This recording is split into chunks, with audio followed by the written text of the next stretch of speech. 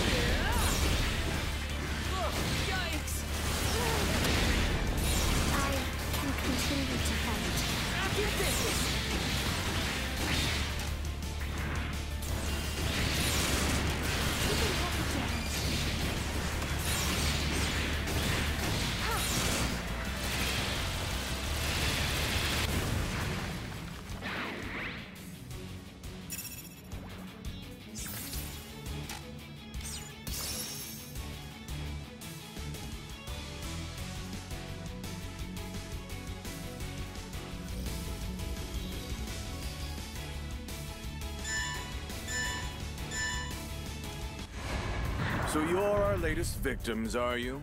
You look a little... Please subscribe to my Gundam channel. Take this! Get it! Ha! What? I lost the part?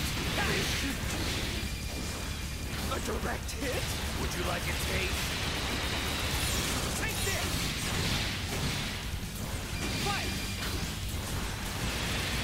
Ah, this is bad! Take this! Bullseye!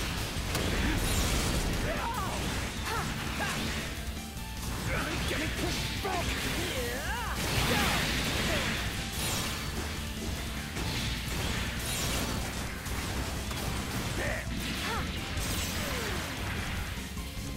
So far, just good but not great. I'm disappointed with the maps. It's just arenas. You teleport to another arena.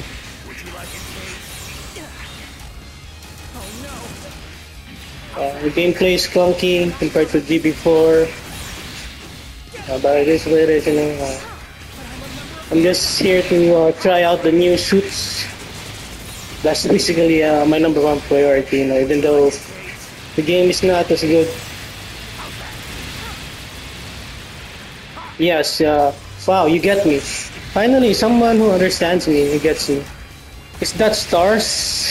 The stars. Ooh, you're not bad for a beginner. Is that Nemesis on your profile pic?